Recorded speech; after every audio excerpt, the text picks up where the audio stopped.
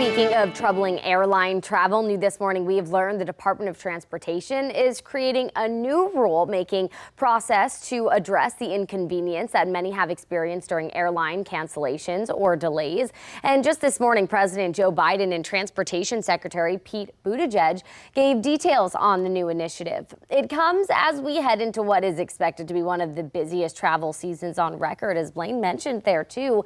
According to a White House release, this new process would look into requiring a few things. Airlines provide compensation in addition to refunds for passengers faced with a controllable cancellation or delay. It would also look into providing meal vouchers, overnight accommodations, and ground transportation for those passengers, and also to crack down on timely customer service during and after widespread flight delays.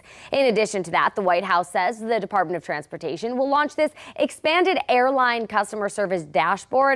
And this is something that I've reported on several times as well. So right now, if you go to flightrights.gov, you can see a breakdown of what certain airlines do and do not cover in the case of any flight disruptions, cancellations, delays, the whole gamut. It's a good rule of thumb, though, just to know about these benefits ahead of time and to advocate for yourself, because it's likely that most airlines won't be providing these resources if you are not asking them. They might just not do it on their own. So make sure you advocate for yourself. Now, checking this dashboard ahead of your flight is something that Nadine Smith recommends. Just last month, I sat down with her. Spirit Airlines had recently canceled her flight and she was struggling to get in touch with someone to get a refund.